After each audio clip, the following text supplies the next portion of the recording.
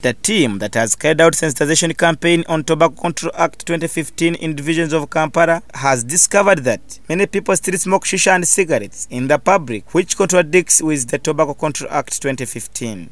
In the Central Division, the inspection team went to places like Arua Park and other surrounding areas, Top Pub, Casablanca, and Riders Lounge at Acacia Press, among others. However, at Arua Park, they found people seriously smoking shisha, yet it was banned according to the law. Others were selling shisha pots and shisha flavors, whereas others were seen displaying tobacco leaves. Susan Namutesa, an official from KCCA, speaking to journalists, said that many people still need more sensitization concerning the Tobacco Control Act 2015 to protect passive smokers.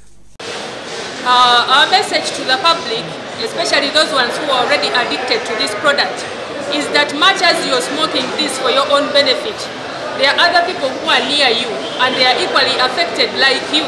So the 50 meters in Kampala is almost impossible. That means that in Kampala, we have to do a lot more sensitization so that we see that this product does not really, is not sold in this public place. In Nakawa Division, the inspection team in 2 days have visited places like Game, Shoprite Rugogo, Good African Coffee, Legends, Nakawa Market and Tax Park, Capital Shoppers Nakawa, and Liquid Silk in Bugorobi, among others.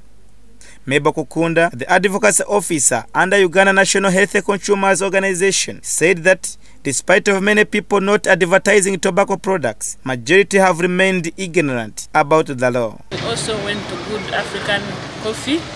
We also found that they didn't know much about the law and their signages were not good. We went to Game and they have designated smoking zones which is not allowed in the law.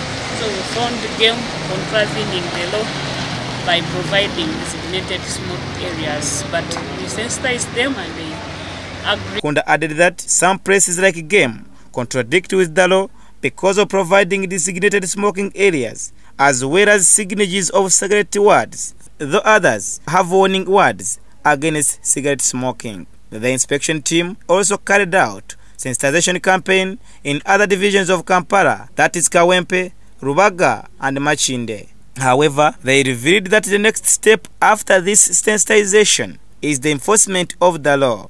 So we are trying to see that actually these people have the right information and they are complying with the law. Yeah. Some of the people gave their views concerning the law and the sensitization campaign supporting the enforcement of the Tobacco Control Act 2015. abasigala babagobere ddala kubanga aleeta obulwadde. Neebaza nnyo KCCA okubeera nga ereese etteeka lino kuba lya muwendo nnyo. Abaana abato bagenda kukula nga bategeera mbu ttaba kintu kibi nnyo. Julius Mhomza, Dream TV News.